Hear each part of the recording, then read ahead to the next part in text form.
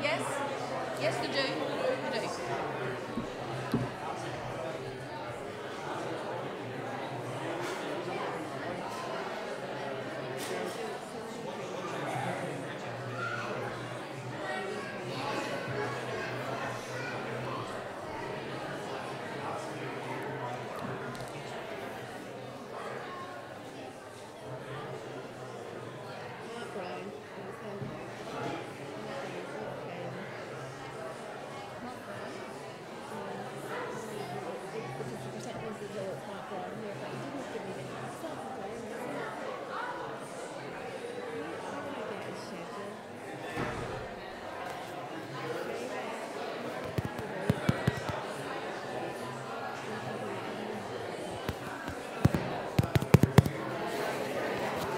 Well, good morning, everyone. Can everybody hear me at the back? Yeah, good. Super, super, super. Good to see you all this morning.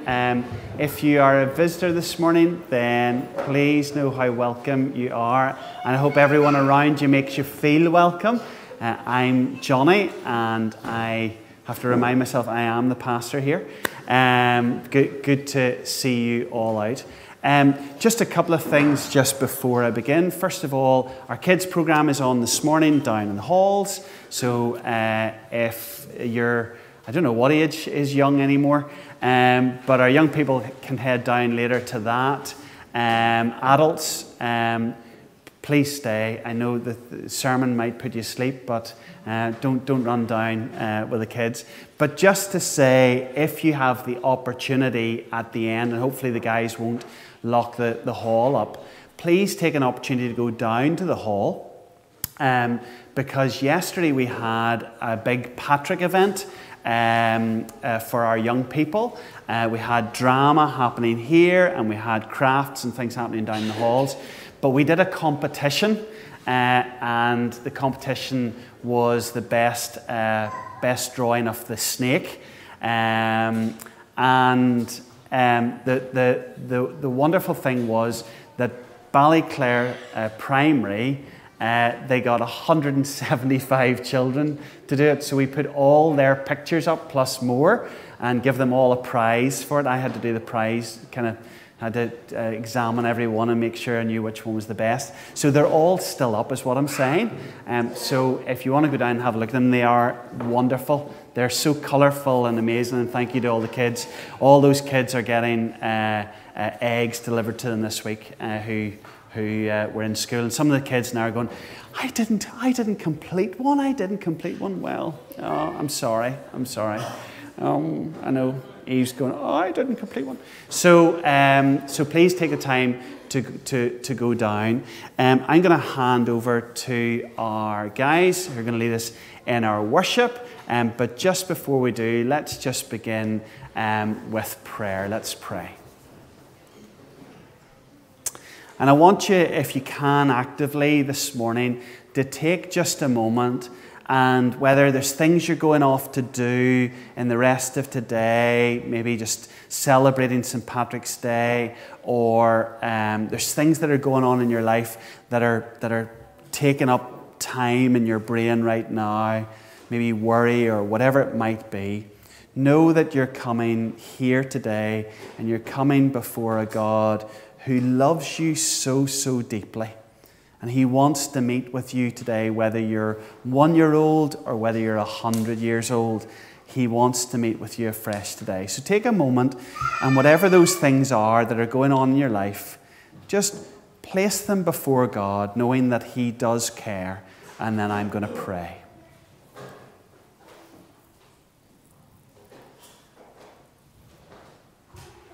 Father God, we delight to come into your presence this day. And so, Holy Spirit, would you speak to each one of us today in so many different ways. Help us today to be refreshed, almost like as if we're going into a petrol station where we're going to be refilled. Lord, would you refill us today that we're equipped into the week ahead as a result of coming together. Lord, thank you as your people gather that we can come not only to worship you, but to encourage one another.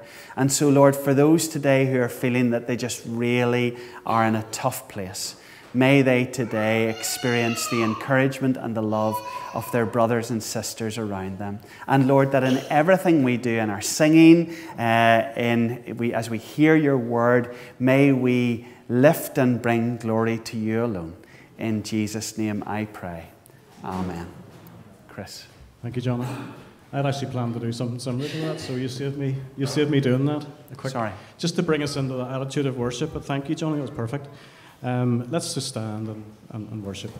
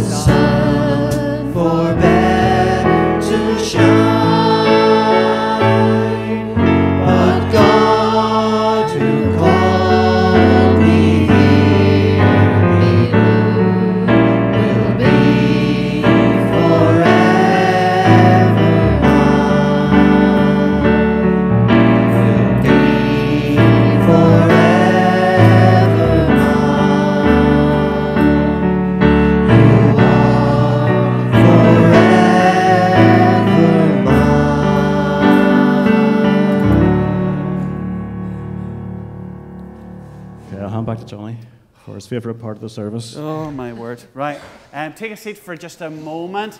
We're going to sing before our kids. Well, the kids aren't going out immediately because I'm going to play a game, but we'll do that in a second. So we're going to do the song Jesus is the King. Guys, you want to bring the words up so as I can remember them? Jesus is the King, ruler over everything. So the actions that go for this song are Jesus is the King, ruler over everything. Jesus is the one, promised one, the Son of God. Is that right? Does anybody know the act? Is that fair enough? Okay. I'm making them up once again. Next one, Jesus is the Lord. He's the one you can't ignore. Jesus. Jesus, He is the King. Okay? And then we have verse in between. Everybody got that? Yeah? Who wants to help me at the front? Derek. Fabulous. In certain churches, in one of my home churches back in Coleraine, we used to way back get our kids and got them to be leaders and got them to wear all the robes on the Sundays they were leading. I'm not going to do that to you, Derek, but you are suddenly becoming the person that if I fell sick any day, you would take over the service. I feel that you could take over the service. So, are we going to do this? So it's Jesus is the King, ruler over everything. Jesus is the one, promised one, the Son of God. Jesus is the Lord. He's the one. You can't ignore Jesus. Jesus is the King. Right. Super. On your feet, please. Thank you.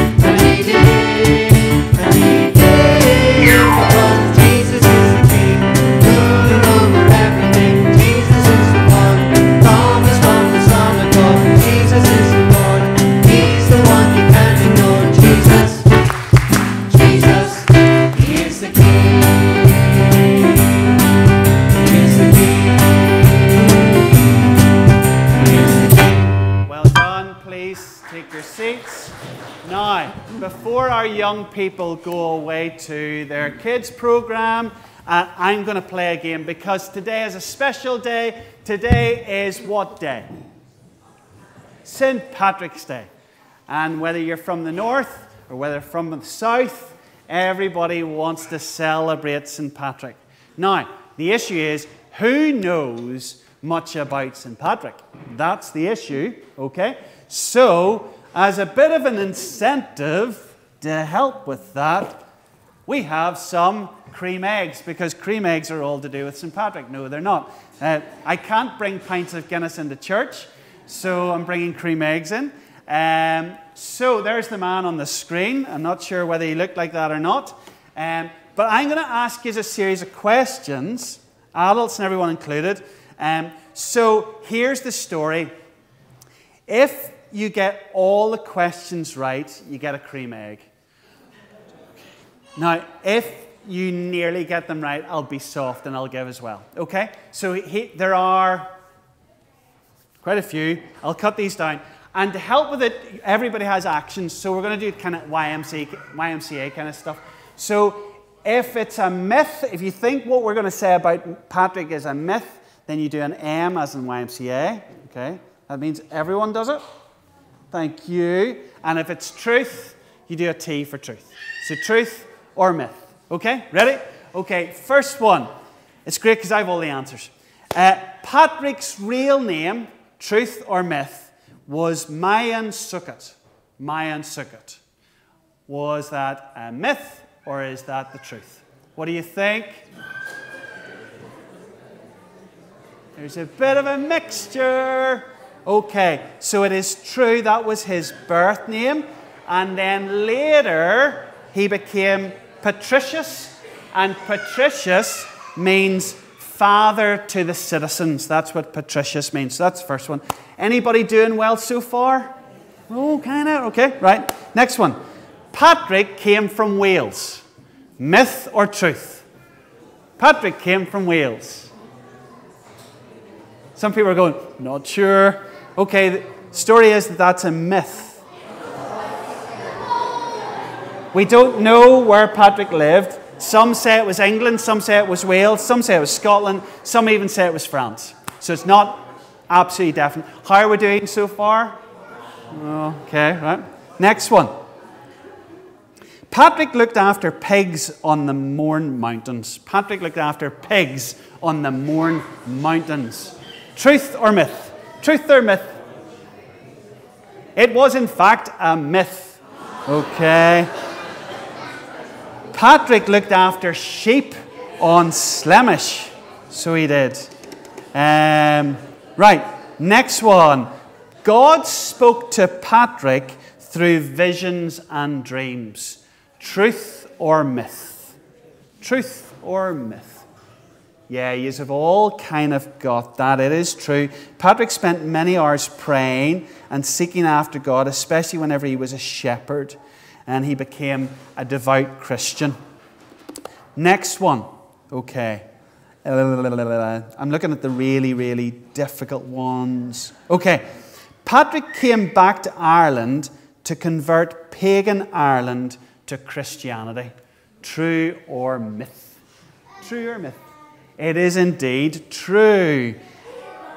Mostly Druids, okay, because they believed and worshipped other gods, okay. Two more to finish. Patrick drove the snakes out of Ireland. True or myth? True or myth? Everything. Okay, it's a myth. Scientists dispute the claim there were snakes in Ireland, and historians actually believe that the word back then for snake actually related to the word of druid. So whenever it was actually he was driving snakes out, he was driving the druids out. Same kind of words. There you go. Bit of learning. Last question. Okay, time to hand out some eggs. Patrick used the shamrock to teach about the Trinity of the Father, the Son, and the Holy Spirit. True or myth? True. Yeah, that's absolutely true. He used it as a little illustration, for the Trinity, even though the Trinity is not mentioned in the Bible. But that's another story altogether. Now, who has been really, really honest and wants a cream egg?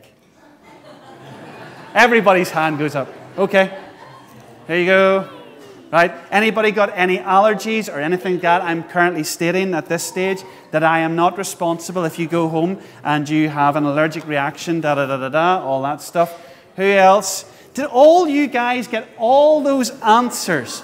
That is amazing. Do you know what I'm going to do to save time? I'm going to leave them at the back, and as you guys leave, Paul is going to police. And if there's not enough eggs, I've got even more, because I've got 175 to give to the school. So, but please be honest, just don't grab an egg off Paul if you didn't get them, well, nearly right. Okay? Let's pray for our young people as they leave. Okay?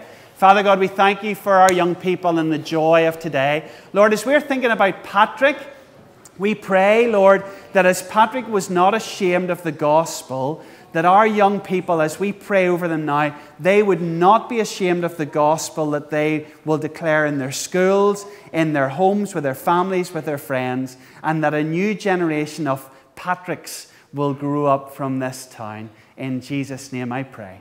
Amen. Folks, thank you for joining in that little bit of fun. But it's good to know a little bit more about the purpose of St. Patrick. We're going to move, as we do each week, into a time of confession.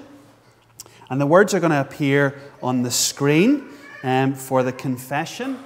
And I want you just to take a moment to think about areas of your life where you feel that you have fallen short of God's standards. We all have sinned and fallen short. And just to reflect on those and know that you have a loving and a forgiving Lord who doesn't condemn you, but wants you to know His love and His forgiveness in your life. So let's take a moment and then let's pray these words together. And so we pray, Heavenly Father. Heavenly Father, we have sinned against you and against our neighbour in thought and word and deed, through negligence, through weakness, through our own deliberate fault, by what we have done and by what we have failed to do.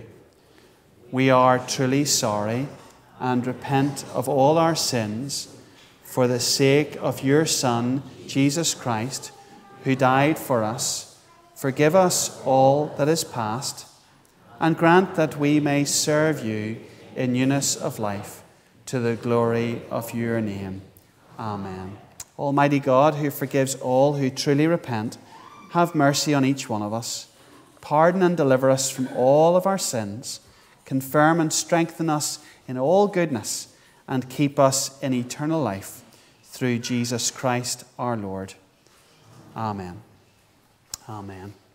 And folks, I hope that by simply doing that and coming earnestly before God, you know that forgiveness, that weight that has been on you is gone. That's in the past. Your sins are not remembered any longer, and therefore we come into the rest of our time together with real joy, without the burden. We're following the book of Romans, and we're continuing today, which I know will be, as we start to read it, will be a very challenging passage of Scripture today. But I'm going to ask Lorraine, who's going to come forward and give us our reading from Romans chapter 9. And as she comes forward, I encourage you that if you can, open your Bibles. That's what they're there for, just to study God's Word. Lorraine's going to read for us now. Today's reading is from Romans chapter 9, reading from verse 1 to 18. And in your Bibles, it's on page 1135. I speak the truth in Christ. I am not lying. My conscience confirms it in the Holy Spirit. I have great sorrow and unceasing anguish in my heart. For I could wish that I myself were cursed and cut off from Christ for the sake of my brothers, those of my own race, the people of Israel. Theirs is the adoption as sons. Theirs the divine glory, the covenants, the receiving of the law, the temple worship, and the promises. Theirs are the patriarchs, and from them is traced the human ancestry of Christ, who is God over all, forever praised. Amen.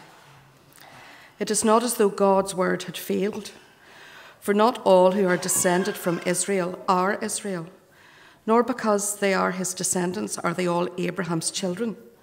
On the contrary, it is through Isaac that your offspring will be reckoned. In other words, it is not the natural children who are God's children, but it is the children of the promise who are regarded as Abraham's offspring. For this was how the promise was stated. At the appointed time I will return, and Sarah will have a son. Not only that, but Rebekah's children had one and the same father, our father Isaac. Yet, before the twins were born or had done anything, good or bad, in order that God's purpose in election might stand, not by works, but by him who calls, she was told, the older will serve the younger. Just as it is written, Jacob I loved, but Esau I hated. What then shall we say? Is God unjust? Not at all.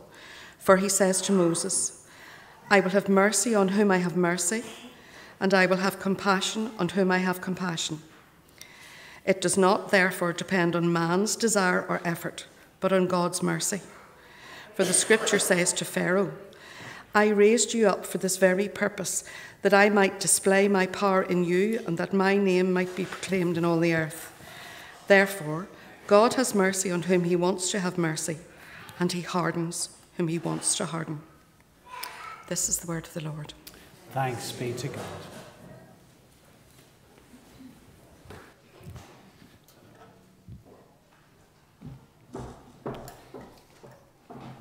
Well, folks, as we say, we're continuing in the Paul's letter to the Romans. And today, if you've just read or you've just listened to that reading and you're thinking to yourself, I just don't understand that, then don't worry, because for the past week or two, I've been in that very same position. And to help you and encourage you today, where theologians are concerned, they consider that Romans 9 is probably the most difficult, or one of the most difficult passages in the whole of the Bible. In terms of theologically and doctrinally, we run into all kinds of debates, predestination, free will. We run into lots and lots of stuff. Many ministers, when it comes to chapter 9, will say, that's fine, chapter 8 was lovely, let's just skip a few chapters and everybody will be happy. In fact, this morning, as Michael was scheduled to preach, but Michael and Lorraine are just challenged at the minute with family things, and he asked me a week or so back, could we swap? And I said, no problem. By that stage, I hadn't read Romans 9. I'm thinking, oh, who else can I get to speak on this? But I'm not going to skip it this morning. I might not do this real justice. Please forgive me if I don't. But I do know this. Scripture says these words, that the Word of God is alive and it's active. It penetrates, it's sharper than any double-edged sword. It penetrates, even dividing soul and spirit. It judges the thoughts and attitudes of our hearts. And then also we read that it's God-breathed.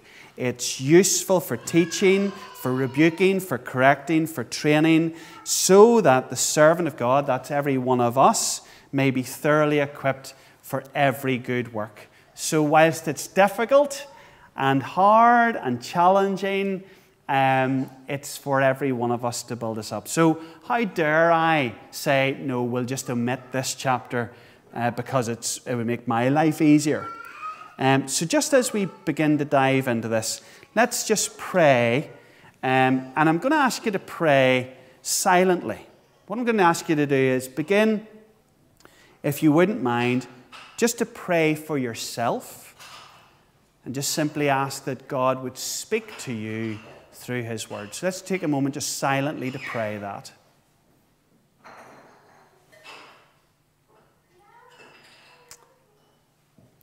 And now, if you wouldn't mind, would you pray for me that I would be faithful to the Word of God?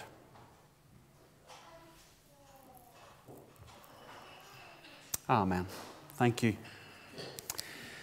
You may not know this about me, but I love space. I love space. I love watching all the stuff that's online. As you know, I am fond of Elon Musk. I have a Tesla, and what he's doing at the minute through SpaceX really excites me.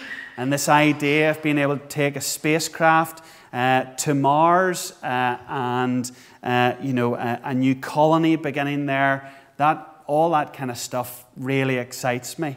In fact, after Christchurch, someone came to me and said, do you want to come with me? I'm going to Canada in another month's time to see the solar eclipse.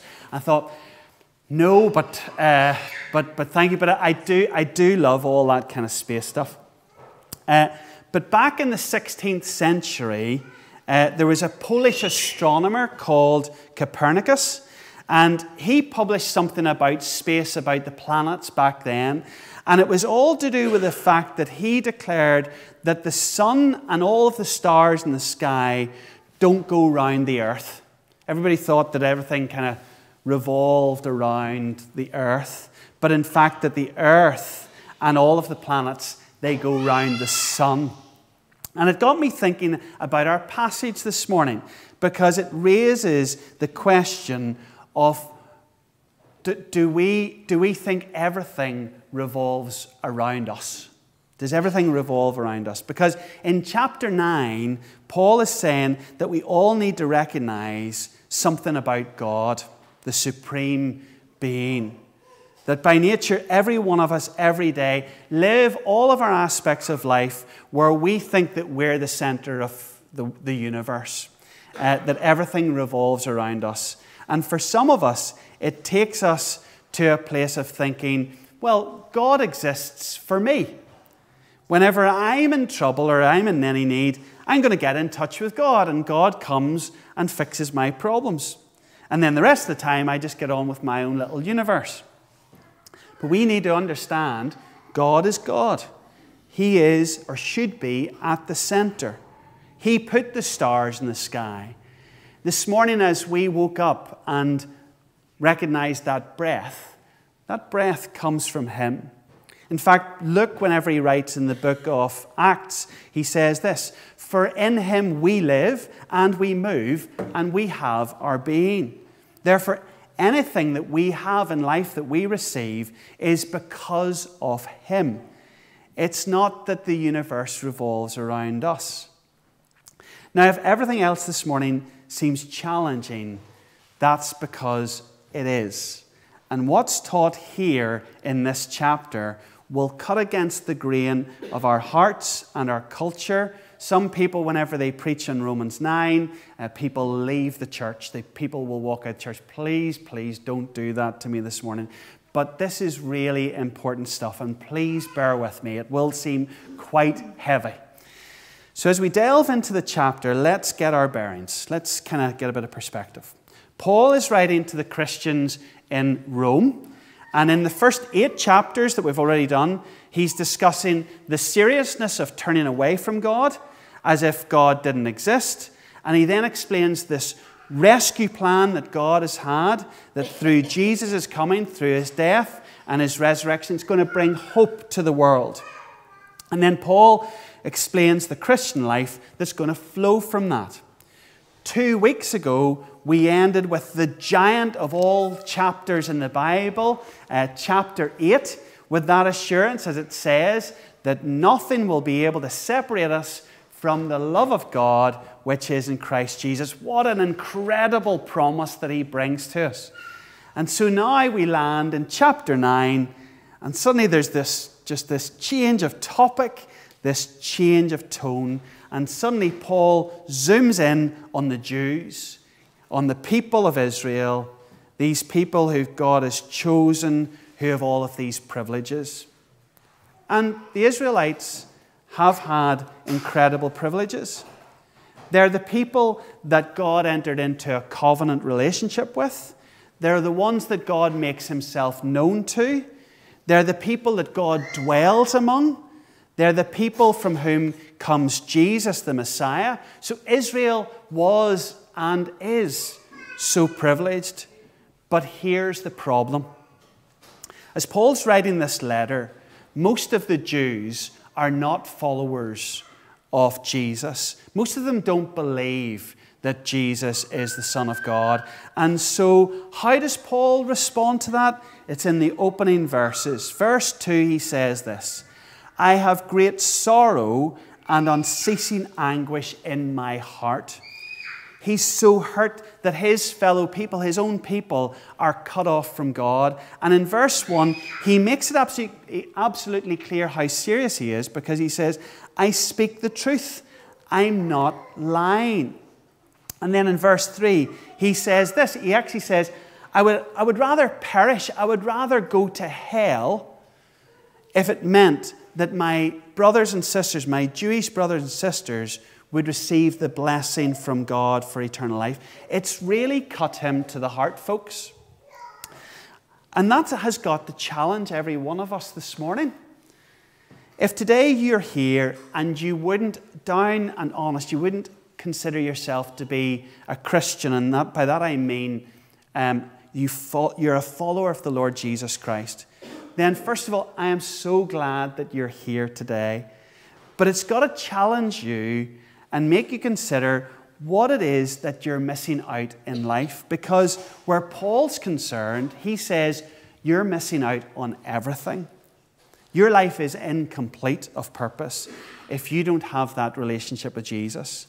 Now, if this morning you are a Christian, a follower of Christ, then Paul should make us consider how we feel about those that we know who don't know Jesus. You know, I had a real example of this week. I was at an event this week where I was with a Jewish rabbi. And the Jewish rabbi wanted to pray over the people who were gathered. And he prayed the Aaronic blessing. The Lord bless you and keep you. The Lord make his face shine upon you. Those lovely words. And even more special, he prayed it in Hebrew. He sang it in Hebrew. And whilst that was incredibly special, it brought tears to my eyes and grieved me deeply, because that man does not know the Lord Jesus as the Messiah. He doesn't recognize him. And so that should provoke us. What do we do about people who are not in a relationship with God? Now, as we move on, it would be very easy as we think about the Jews this morning. We think, oh, Johnny, that's all right because I'm not a Jew. I don't think any of you are a Jew this morning, otherwise I've just offended you greatly. I'm not a Jew, so I'll switch off for the next 10, 15 minutes, waking me up whenever you say the final prayer. Don't do that. And here's why. Because Paul's issue with the Jews is a far greater one. These chapters are about God and how he saves anybody. Yes, Jews, but also for all people. And also it raises massive issues about the integrity of God and who God is. And I want us to explore that. Well, what do I mean? Well, God says to his people Israel, he says that they're his chosen people. He promises that he's going to save them. And so what has happened when we think about Paul? Has God broken his promise? Paul's fellow people have walked away from God. And so the question this morning is this, folks. Can God be trusted? And therefore, if it can be seen that God has broken his promise to the Jews, well, what does it do for you and me? Does it mean that we can really trust God? And that's where Paul starts. His first main point is this: God is faithful to his word. Look at verse 6. Paul says, "It is not as though God's word had failed." You know, that's Paul's biggest concern. Is God actually trustworthy? And Paul answers, yes, the promises he made will be honored. But we've got to understand what God promised. Because, folks, I want to explain this, and hopefully simply. There is a true Israel, and there's a wider Israel. There's a true Israel, and there's a wider Israel. And God will keep his promises. Verse 6, Paul says, "For not all who are descended from Israel are Israel." He's saying that not everyone who has an Israeli passport is a member of God's true Israel. Being part of God's family is not just about being able to trace yourself back to Father Abraham. It's got to be far more than that. Paul goes on and says, "Nor because they are his descendants are they all Abraham's children." And here Paul provides a real example. Who was Abraham? Well, you'll remember Abraham. And he was desperate for a child. And he tries to quicken things up a little. And so he sleeps with his servant girl Hagar. And she gives birth to a son called Ishmael. But Ishmael's descendants are not considered as God's people, even though their father was Abraham. God had decided that his blessings would come from Isaac. It came from a promise from God rather than what Abraham wanted to do through his own fleshly desire. You see what I mean when it comes to being the center of the universe? It's not through man's intervention that this all happens. It is through God. It's God's call, not about our works. It's what Paul has stated. It's about God. Ultimately, it's down to what He decides. It's His initiative. Now, for those of you that are following your Bibles, and that's really important why I believe that we should bring our Bibles into church, you may have noticed something. Look at verse 13. Verse 13. Because Paul's second example of how God chooses us and not us says this, and he refers to the prophet Malachi, which is the Old Testament, and it says these words. Thanks for putting up on the screen. Jacob I loved, but Esau I hated. That word hated is quite tough. Is the prophet saying that God hated Esau, even though Esau didn't have any choice in the matter? You remember Jacob and Esau and the tussle that there was, and yet Jacob was chosen and Esau wasn't, and God saying, I hated Esau. So how can that be? Esau didn't have any choice. Now, hopefully you might understand that, well, in my view, it doesn't literally mean that God hated Esau. You see, the prophet Malachi is actually referring to two nations. He's referring to Israel and he's referring to Edom. However, in fulfillment of the prophecy, God chooses Jacob, which is Israel, over Esau, which is Edom, as the one through whom blessings would come. Jacob becomes the father of the nation of Israel. And like Isaac, the second son of Abraham, who's chosen over Ishmael, Jacob, or Israel, was the child of the promise and the one through whom the Messiah would come. So folks, it's not that God hated Esau, even though Romans chapter 9 says God hated Esau, okay? The point is that God has chosen Jacob, God has chosen Isaac, God has chosen the Jews, God has chosen Christians who are the real children of Abraham. Now, whether we're familiar with all of that Old Testament stuff, the principle is this: God chooses who He saves. If I'm a Christian, then that's because God has decided. Not because of my background or because I've had Christian parents or because I've grown up in the church of all my life, Johnny, and therefore that makes me. No, not because I'm good or I'm worthy. It's got nothing to do with us. It's in spite of what is in us. It's simply because God has chosen us. He's chosen us to set His love on us. Now, the more you think about it, the more humbling that is. That it's not actually down to us. It's down to Him. Now, Paul is going to come into the roles and responsibilities that brings on to us. That's in chapter 10. If you're completely bored with chapter 9, then you'll be thinking, well, when chapter 10 comes, maybe I'll give that week a miss. Hopefully you won't. You have to wait for chapter 10.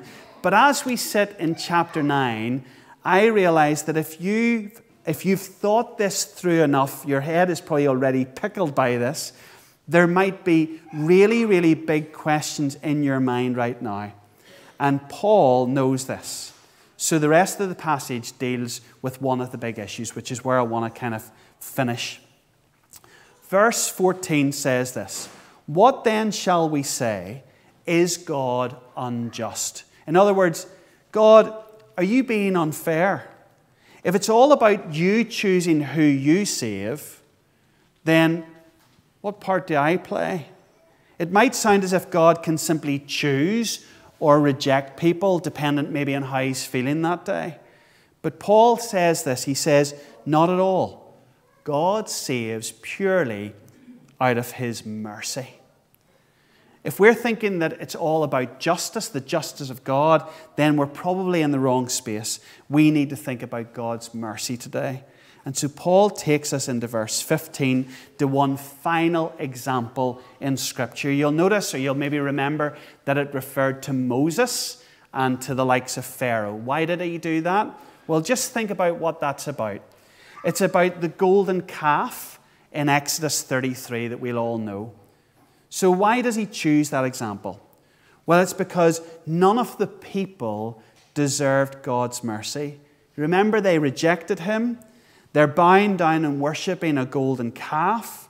And so the right thing for God to do is to completely destroy everyone. But what God says is this: I will have mercy on those whom I have mercy, and I will have compassion on whom I have compassion. In other words, it's up to me, God, it's up to me what I do to these people.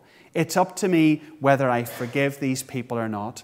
And as Paul says in verse 16, it doesn't depend on human will, but it depends on God's mercy. In other words, it doesn't depend on what we want or our little universe that revolves around us or what we do. We have no position to claim anything from God. Like back then, we are guilty, for all have sinned and fallen short of God's glory. We do not deserve anything at all from God. It's up to him to decide whether he shows mercy. And so it's incredible that God would choose to have mercy on anyone.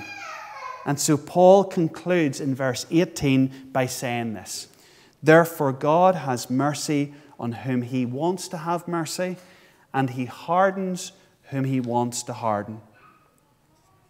And again, that might be really tough to hear. When God is faced with people who reject him and his will, he can choose to have mercy, but he can also choose to harden people. That doesn't mean he takes people who want to believe in him and he turns their heart against him. No. Rather, God looks at a rebellious people and he chooses to confirm some of them in their rebellion. It's not that he's being unfair. When faced with a world that wants to reject him, he can choose to have mercy, and he can also choose to let their hearts be hardened, Paul says. So I realize now you're probably got a headache and thinking, that's heavy stuff. And so how I want to finish is I want to simply close by, well, how does all of this apply to little old me?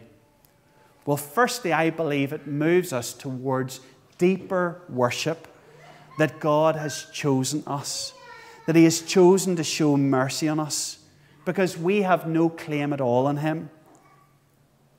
I think, Chris, you're going to be leading a song next, which is called His Mercy is More. Think about it this way: a criminal in a courtroom has no claim on a judge. A criminal can't go to a judge and say, sorry, I matter here. The judge makes the decision. And similarly, we might think we can do the same with God, but no, we only can plead mercy on him or from him.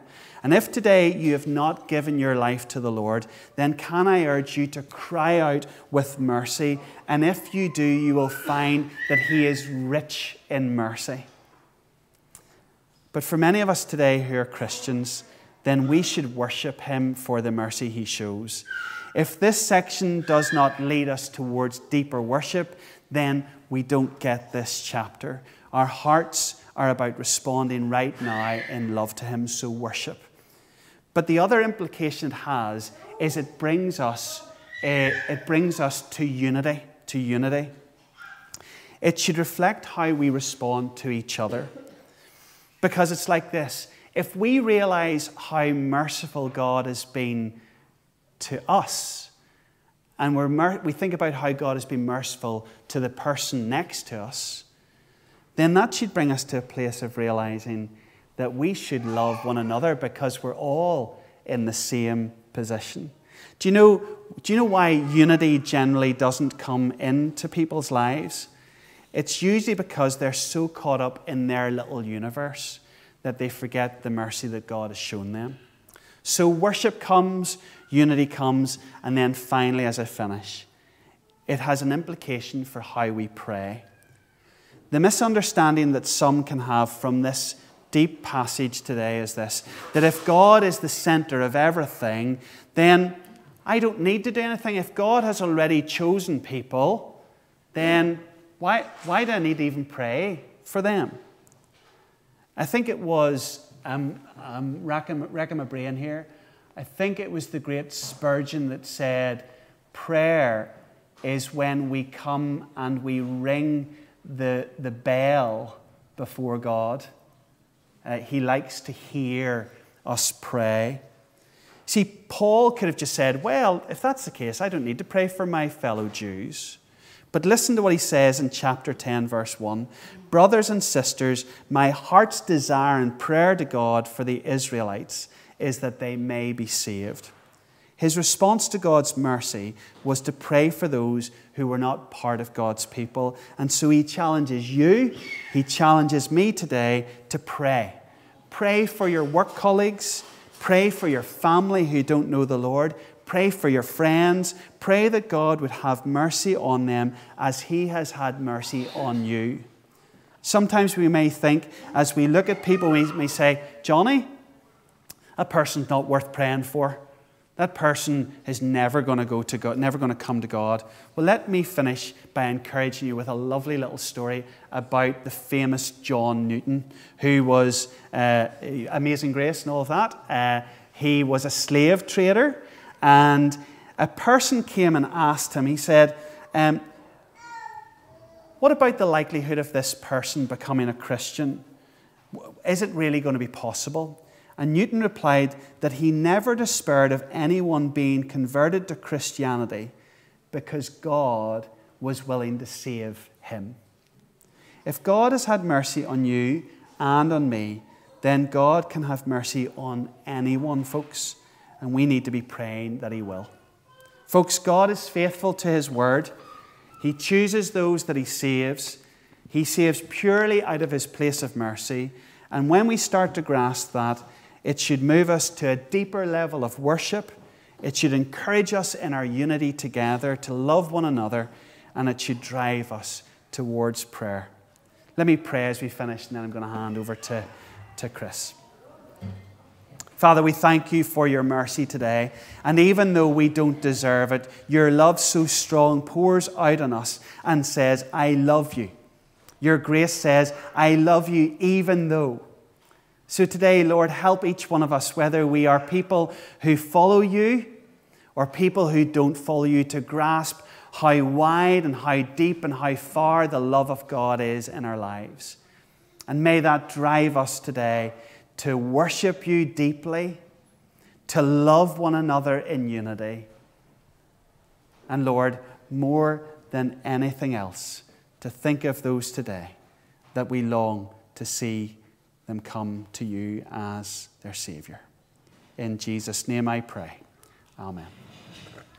Thanks, Johnny. So, yeah, we've got a new one. New song's called His Mercy is More. It's quite an easy one to pick up. You can stay on your seats while we learn this one. So at the end of each verse, it comes round, these words come round. Our sins, they are many. His mercy is more. We'll start with the chorus, and then we'll learn the verse after I've learned the chorus. So, do you want to stand? Singers, just you guys stay seated.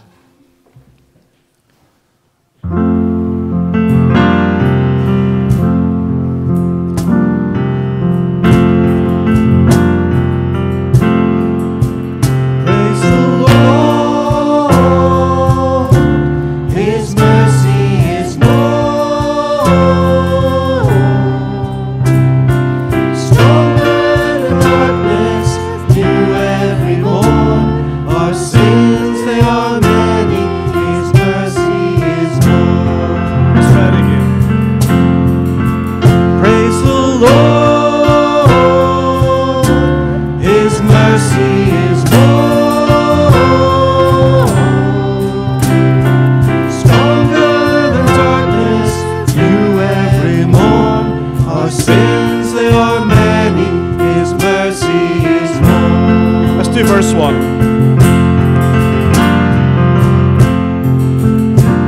What love could remember no wrongs we had done? Omniscient, all-knowing, he counts not their sum. Thrown into a sea without bottom or shore.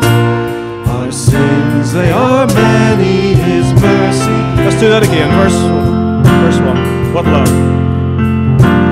What love could remember no wrongs we have done?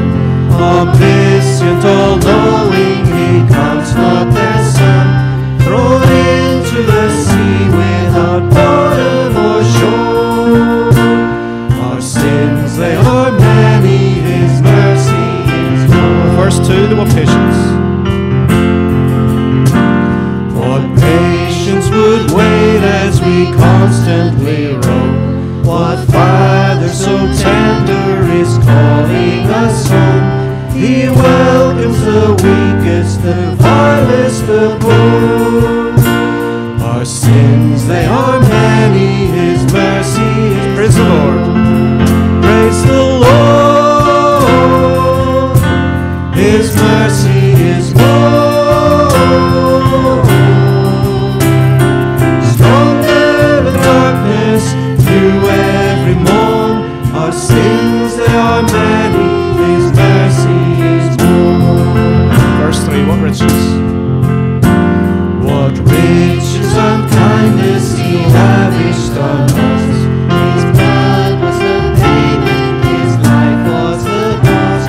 We stood beneath a debt we could never afford. Our sins, they are many, His mercy. Praise the Lord. Praise the Lord. His mercy is more. Stronger than darkness, new every morn. Our sins, they are many, His mercy. Praise the Lord. Praise the Lord. His mercy is more. Stronger than darkness, new every morn. Our sins, they are many, His mercy is more.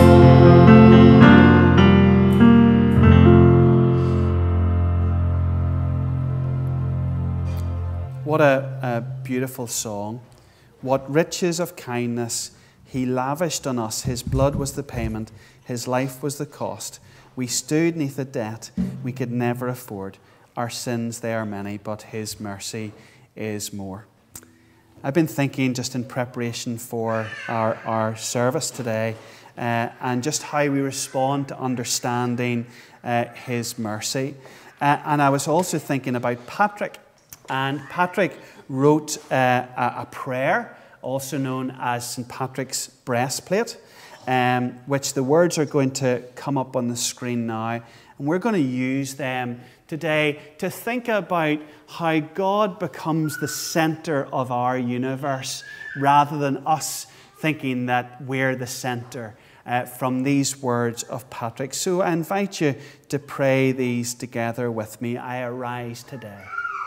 I arise today through God's strength to pilot me, God's might to uphold me, God's wisdom to guide me, God's eye to look before me, God's ear to hear me, God's word to speak for me, God's hand to guard me, God's shield to protect me, God's host to save me from snares of devils, from temptation of vices, from everyone who shall wish me ill, afar and near.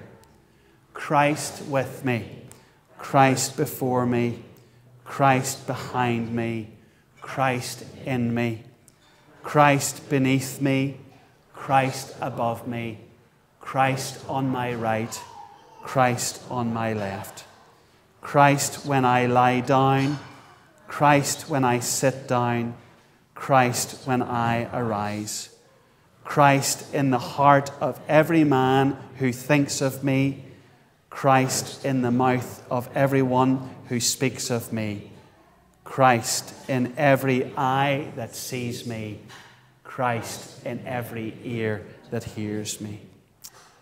May God today show you how to be an example of His love and His mercy in all that you do. We're going to move now into a time of intercessory prayer as we pray for those situations at home and across our world and in our church where we know that God wants to hear the prayers of His servants. I'm going to invite Clive to come forward. And as he comes forward, let me just pray the collect or the special prayer for today. Most merciful God, who by the death and resurrection of your Son, Jesus Christ, delivered and saved the world, grant that by faith in him who suffered on that cross, we may triumph in the power of his victory. Through Jesus Christ our Lord, we pray. Amen. We continue in prayer. Dear Heavenly Father, in your love and goodness, you have taught us to come close to you through prayer with penitence and faith. Ever-loving God, we thank you for your amazing power and work in our lives. Thank you for your blessings over us. We give you thanks that you are able to bring hope through even the toughest of times, strengthening us for your purposes. We pray that you will continue to bless us with your great love and care. Thank you for your grace and mercy. We pray for our rector Johnny, for Alison, Josh and Nathan. We pray for David, Jacqueline and their family, and for all the leaders in our church family. Be a constant presence in their lives. Let them always turn to you as a never-failing source of strength, wisdom, and inspiration. Turn their disappointments, frustrations, and anxieties into joy. Bless them all. Lord, in your mercy, hear our prayer. Father, we give you thanks for the different communities that we are a part of. Our families, our church family, our colleagues at work, our friends, both old and new. We thank you for all the joys and sorrows that these different relationships bring. This morning, we pray especially for all those in our surrounding community who do not have the love of family and friends around them, who struggle emotionally and financially. We give you our thanks for the compassion ministries and lift up before you Baby Basics, the Food Bank, Munch on Mondays, the School Uniform Scheme, Kintsugi Hope, Wave, and CAP Life Skills. Bless all those who volunteer and all those who benefit. Lord, in your mercy, hear our prayer. Heavenly Father, we hold up to you all those in our parish who are sick, whether in body, mind, or spirit. May they know your presence with them, and that you are their strength, their healing, and their salvation. But especially, Lord, let them know that you will be walking beside them and carrying them in their time of need. Lord, in your mercy, hear our prayer. We cry out to you, Lord, and ask you to remember all those countries torn apart by war, natural disaster, and famine. We hold up before you the people of Israel and Palestine. Be alongside them as they seek a path towards peace and reconciliation. We ask especially for your mercy on the people of Nigeria. Please be with those Christians who have been abducted and the families of those who have been killed by Islamic terrorists. Father God, we pray that they can live in peace and harmony with each other. Lord, in your mercy, hear our prayer. Heavenly Father, thank you for the ministry of the Apostle Paul, the magnificent book of Romans, and the clear explanation of every aspect of our great salvation. Thank you that salvation is not gained through any work of ours. It doesn't depend on race, parentage, nationality, education, or anything else, but by faith in Christ Jesus, God's only Son, who died on the cross to pay the penalty for our sin and rose from the grave so that we might have eternal life. Thank you for Paul's heart of compassion for all people. Help us also to have compassion and give us opportunities to share the good news of the gospel with others. In Jesus' name, I pray. Amen. Just let us finish in blessing one another in the words of the grace. The grace of our Lord Jesus Christ and the love of God and the fellowship of the Holy Spirit be with us all evermore. Amen. Amen. I'm going to hand over to Chris. He's going to lead us in our final song. All right, let's stand, folks, for our final song, King of Kings.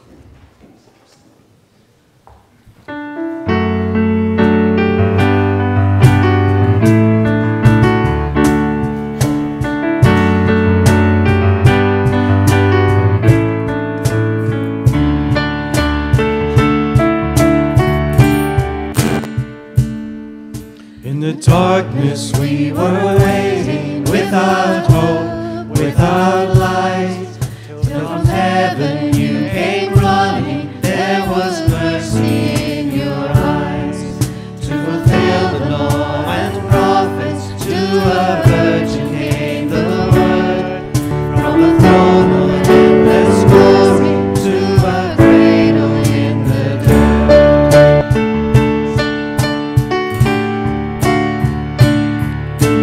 Praise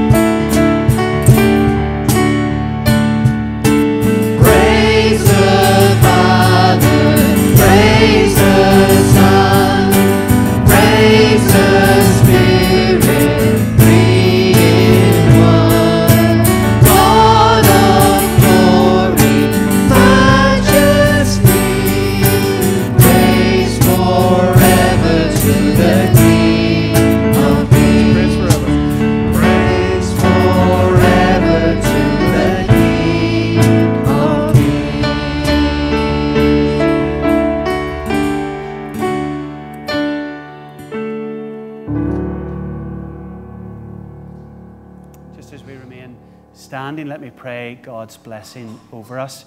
And today I'm going to use some very unusual words, you might think. This is a blessing that's actually used in the funeral service from the Church of Ireland, and yet it brings real comfort on a day when we think about the mercy and the grace of God. So may God give to you and to all those in your family whom you love His comfort and His peace, His light and His joy in this world and into the next. And the blessing of God Almighty, the Father, the Son, and the Holy Spirit be with you, and may He remain with you always. Amen. Amen. Please take your seats for just a moment. I will quickly endeavour to run through the announcements. Please remember, if you can, to go down and see all the lovely pictures that the kids have done for St. Patrick's Day. Don't rush from the school playground if you've parked your car there. We've got plenty of time because there's tea and coffee and refreshments, an opportunity just to catch up with one another. On your way out of church, you will be bombarded. This morning I'm just asking if Paul and someone else might be able to help him. There's a couple of things I want to bombard you with. First of all, for Holy Week and into Easter, there's a leaflet that will tell you all the things that we're doing. After a bit of jigging around, we're having services on the Monday evening of Holy Week, the Wednesday, and the Friday. On the Monday evening, we're going to do a very interactive thing happening down in the church hall, and that'll be specifically for younger people and for their families, and it's called Journey to the Cross. And it follows really, well, for anyone that remembers it from 7 years ago. I did it 7 years ago, and my thinking is people have forgotten it by now. But essentially what we do is we take people in through, on that celebration, in through the gates of Jerusalem, and then we follow the story of that final week of Jesus' life ending up at the cross. So we have little invites there. You might want to consider bringing someone along to that. It lasts about an hour, and it's an opportunity just to tell the Easter story in a very new and very interactive way. The other thing that you're going to be handed out, Max, thank you for prompting me, is the annual meeting. Every year we have an annual meeting. It's an opportunity, as I say on this, to hear what's been happening in the church, to ask any questions, and then to appoint new roles. Because you come to the annual meeting doesn't mean that you suddenly get a job to do. That is guaranteed. We're not going to force you, but it's an opportunity to hear what's been going on. I would really like every single one of you to be there. That requires sacrifice. If that means we have to put on a creche, then I don't mind doing that. I'm going to make a sacrifice that night, and I'm going to tell you about it. On April the 17th, Wednesday, April the 17th, at 7:30 p.m., Man City are playing Real Madrid in the Etihad, and I had already planned to book my tickets to go across to see that match with Nathan. I even told Nathan that we were going, which he's going to kill me for now. But I won't be there because the vestry thing is actually far more important. I can't believe I'm saying that. It's far more important than the City match. I'll get to other ones because they'll get through to the next round anyway. So please take a little leaflet. That'll give you the details just off that. In terms of everything else will be in. The one thing I would like to say is just that First Things conference that's coming up. That's on the 27th of April. Within the Church of Ireland, there are all kinds of changes taking place, unfortunately. With that, this conference is an opportunity for people who truly believe that the Word of God should be central to all we do, that stays central. And there's going to be a day conference down in Moira. We've already bought tickets for it. And it's on Saturday, I think the 27th. Saturday the 27th, and it includes lunch. The cost is £15. Please let me know if you would like a ticket for that. Final thing to say before we have coffee If you could help on that evening of the interactive night in Easter of Holy Week, then please let me know. It's not going to be that difficult, but it's going to be really difficult if we don't have people who could just help me on the night. So please consider coming and saying to me. So hope you can enjoy the tea and coffee. If you have to dash out, I'll see you at the door, and be blessed. So go in peace to love and to serve the Lord. In the name of Christ. Amen.